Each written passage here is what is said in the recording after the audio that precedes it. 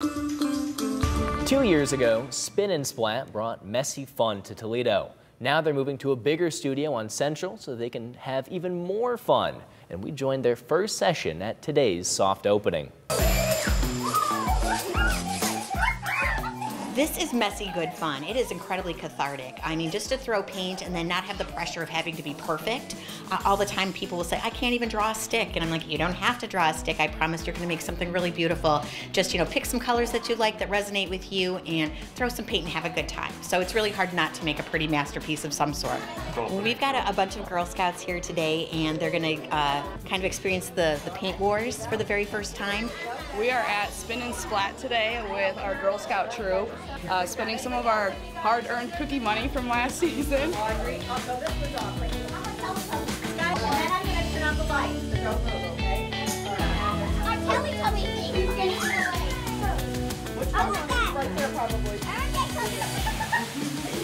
You could throw it and let go of the paintbrush, or you can just splatter it that way.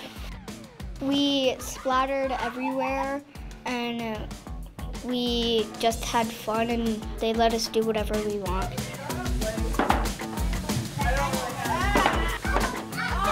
You get to paint, and it's not much stuff that you really get to do at home. The mess you can't make at home. I couldn't see anything. Paint was all over my glasses. So we're gonna give them some big paint blasters, and so we're really gonna get messy in the Splat room today. This was awesome. The kids definitely had it out for us, that's for sure. It was a blast. It was a blast, yeah. Follow me. Go white, so I get it.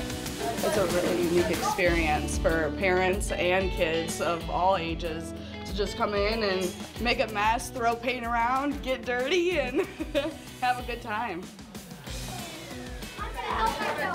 Well, that looks fun, huh? Yeah, that surely does. I love the glow-up painting, and I mean, it truly does look fun. Of course, you got the proper protection not to get the paint all over your eyes or anything, but it really looks fun. So when are we going? Oh, that's a good question. Maybe next weekend? I Let's won't do be it. out of town, so.